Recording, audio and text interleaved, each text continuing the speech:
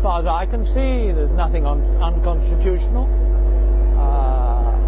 Every country has its constitution. I see nothing that's happened that is unconstitutional.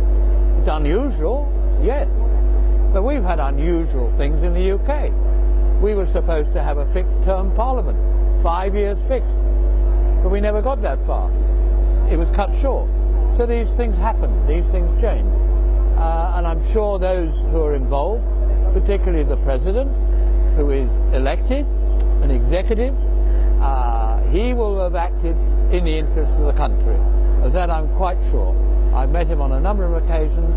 I think he's a very wise man, and I'm sure whatever action he's decided will have been in the interest of the country.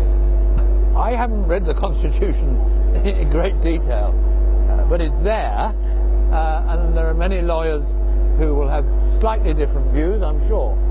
But that's the challenge with lawyers. And it's not for a foreigner to determine whether it's constitutional or unconstitutional.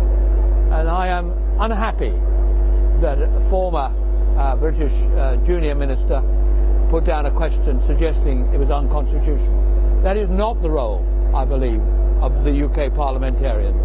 You know, you have your own constitution. We as UK people who take an interest in Sri Lanka, of course want to help Sri Lanka.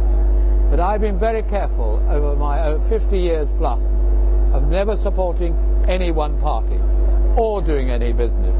And I would suggest to my colleagues that they do exactly the same.